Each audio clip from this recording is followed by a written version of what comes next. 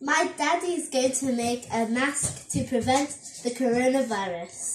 Over to you. Thank you. Now, I'm going to show you how to do a homemade virus mask, okay, to prevent against coronavirus using simple homemade tools like a kitchen towel, ordinary office stapler, and some loom bands, or called rubber bands. All right, it's very simple. And the reason why this is very important is because all over the world today, even in the supermarkets, you would find no more masks being made.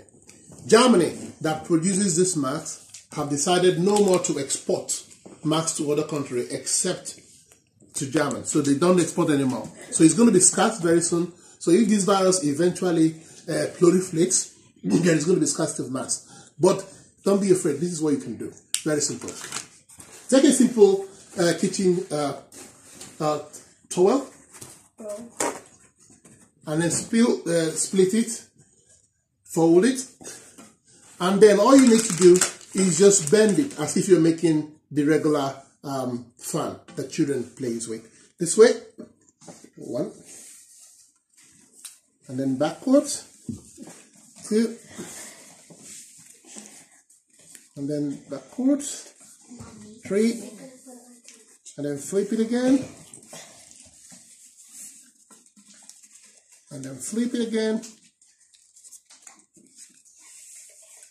and then flip it again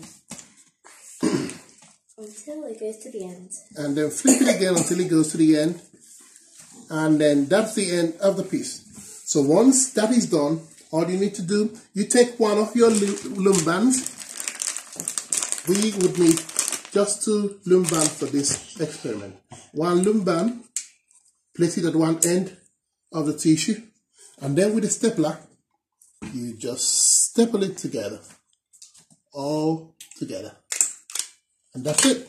And then you take the other loom band at the other end of the tissue, and again with your stapler, you staple them together.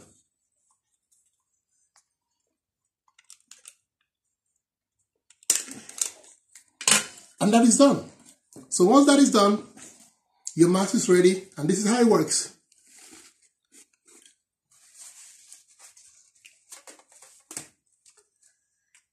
And I am completely protected from coronavirus. So Bravo!